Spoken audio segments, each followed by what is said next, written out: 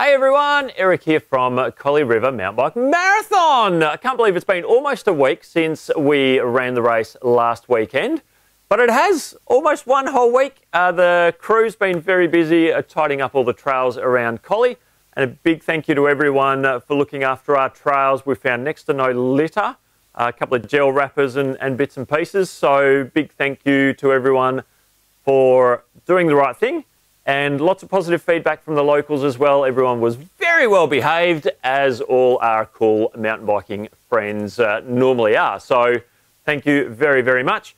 And a big thank you as well to our sponsors. Again, big thanks to Synergy. They run the Mtb Power Station and the Collie Power Station. And they love the community and they want to be a part of the community and support the community. And one way they've done that this year and the last couple of years is by supporting this mountain bike event. So a big shout out again to the entire Synergy team. Also Parks and Wildlife, they are doing such a good job with putting brand new, exciting, wonderful trails here in Collie, and also marketing and signage and different links through town. So a big thanks, and a big thanks to Rod and Nia, and also for Jordan, who were at the event village on Saturday. You might have caught up with them, and they would have talked to you about the brand new Kylie Trail that has just opened. If you didn't get a chance to ride that on the weekend, make sure you come back to Collie at some stage in the next couple of weeks or months and ride that trail. You can go out to Arklow. If you haven't ridden Wellington National Park, there's some really nice trails out there as well. So make sure you come down. And talking about Parks and Wildlife, they've actually just allotted the trail builders for stage 2 and 3 of Wellington National Park. So JD and Paul Neve are both in the forest around Wellington National Park at the moment, between the kiosk and Honeymoon Pool and the top car park of Mount Leonard, or Pole Road as some of you might know it, and scoping out where exactly the new trail will be and the exact alignment it's going to follow. It is super exciting. Probably won't see them open till some stage next year, but nonetheless, super, super exciting that we have even more trail going in Wellington National Park. So all the more reason to come back and visit us, check out some new trail. Big thanks as well to Tourism WA and also Jody Hands, who's the local member here for the McGowan government. Tess was here from Tourism WA, Jody Hands was here. We showed them around the race. We took them out to Harris River Winery and they watched you all shoot past one after the other, and they had a grand time. So big thanks to Georgina for taking them out, and also Vanessa from Synergy went out with them as well. They loved the race and should see them back again as supporters next year, I hope. Also, big thanks to the Ride WA crew. So much of the event crew was guys and girls that Ride WA have used in the past for Seven and Tour of Margaret River and other events. Really good to have Ride WA on board for a 2022 running of the Collie River Mountain Bike Marathon. Mustn't forget the Collie Mountain Bike Group, which works with the Collie Cycle Club. Plenty of guys have been out this week pulling up arrows, just checking the trail and tidying anything up, and obviously into the event clearing trails. The trails, I didn't get to check all of them, but were generally running really well, particularly the 25, 35 and 50K. I'm knowing the 80K out the back, some of the fire road stuff, the old stuff, might still have been a touch overgrown. We cleared back heaps. There might be one or two little spots that we missed. But all in all, very, very positive feedback. Wambenja Trails, DBCA and Collie Shire are naming all the trails in the Collie area part of the Wambenja Trail Network. You would have seen Rod and Jordan at the event village talking about that. Big thanks to the local bike shop as well, Crank and Cycles. Nick and Devon were in the shop early on Saturday morning. Any mechanicals came in the shop and they helped them out and got people going for the race. So thank you, everyone. Oh, I must thank the Shire of Collie too. We started at Central Park and obviously at the reserve just next to where the traffic lights were. Oh, and a big shout out to PCYC too. I'm sure there's some people I'm missing. Entire event crew, super, super huge thank you to you. Also Tim Allett, who was out taking all these wonderful photos, did a great job. You'll be able to find the links to the photos on the Facebook feed, and I'm working on an email at the moment to send out to everyone with links to results and photos and other information. We've already started working on next year. There's a few changes we are making. So this here, these are some people that have made this race happen. First of all, Wade Jarvis, who's got the cross-country marathon series together. You'll see him in his Winnebago and the cross-country marathon trailer. So big thanks to him. And he's got some sponsors on board for the cross-country marathon team as well.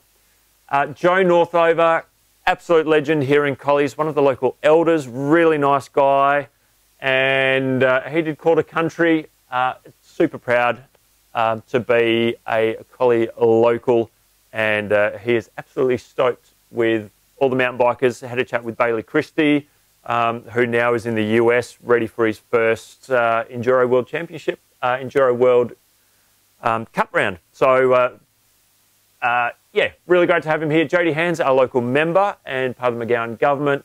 Tess from Tourism WA and Vanessa from Synergy.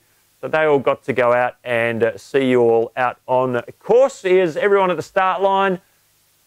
So on the day, we had just over 300 riders. There was a handful of people that pulled out in the week prior with COVID. So we have popped them on the list for next year to further entries. So look forward to seeing you next year and look forward to seeing everyone next year, of course. We had a great day. The weather was great. The adaptive riders, we had Neil, Rolo, Heidi and Ebony, and lots of positive feedback from them. So thanks to them for coming. I know there's a few others that would have come that couldn't with, again, COVID and issues like that. So they had a great time. Big thanks to Harris River Winery for hosting the Checkpoint 2. And they are good friends of the Collie Mountain Bike Club as well. And that's some of them just riding across the dam, Stefan Amarongan, and up through the vines as well. Out the trail, a lot of battles going on. Water crossings are plenty. And apologies to the 80k riders out right in the back area. There's some really muddy stuff and water basically coming out of the ground and running down the fire trail. 2 months ago, no water at all. 1 month ago, there was 3 big puddles where the really muddy section was. And on Monday, Tuesday, and late last week while I was marking, there wasn't that water running down the trail. And then Saturday afternoon, I was pulling arrows out. And yes, there was an incredible amount of water just running down that trail that I thought would have definitely cleared. It wasn't there on Tuesday, then all the rain, just waterlogged. I've already got a solution for that for next year. So next year, you're not going to have to ride through that. We're actually adding a couple of Ks as a reroute if we get permission from Parks and Wildlife. There's Bailey Christie, first one across the creek crossing. Unfortunately, there's not much we can do about the creek crossing, and there's one of our junior riders coming through. That's our second place, Mr. Mark, and another water crossing. And this is our first place rider, Elise. Well done to Elise. And this is Trevor, who's just finished. And you'll notice his medal. If you haven't noticed already, at the bottom of your medal, you can break that little bit off at the bottom. That's a keyring for you to keep. And there's half a dozen or so different sayings on there. So, yeah, yours may be different to what everyone else has got. So, lots of happy faces, more happy faces here. All the finishers who won their category, there's lots of them. They all got chopping boards and prizes and, yeah, lots of happy faces. Guy in the middle there, Damon Wilmore, he is running the Crv event. Which you might have taken part in, might have been 3 or 4 years ago now. So with the sad, very sad news that the Southern Peaks down in Albany is not happening on the 22nd of September, Damon Wilmore has started pulling out all stops to get a race happening in the Ferguson Valley, just down the road from Collie, starting and finishing at the Wild Bull Brewery. And he has been generous enough to give us 5 free entries, 1 for each of the distances that we raced here in Collie. So I'll be emailing out that to the random winners from each category that got those. If you do get an email and you don't want to use your entry, let me know, and we will pass it on to someone else randomly drawn. So that's pretty exciting. Hope to see you there. And here's our winners, Elise and Bailey. Now, alongside those, Jodie Hands and Chris Howard. Chris Howard's from Synergy. Help with the presentations. Thanks again, Synergy, and thanks to Chris Howard.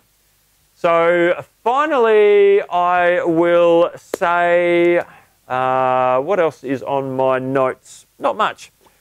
My name's Eric Melligers, part of the Ride WA crew, Collie River Mountain Bike Marathon. And when I'm not doing this, I'm out commentating. So chances are I'm going to see you at Dwelling Up 100. I'll be commentating there again. Look forward to seeing you all. Make sure you check out the Crv mountain bike event on the 22nd of September. Hopefully that all runs well and goes off without a hitch. And again, I will email you the details if you are a lucky recipient of a free entry for that. So until I talk to you next time, a big thank you from the entire Collie River Mountain Bike Marathon team. And we will catch up with you again next time. Cheerio.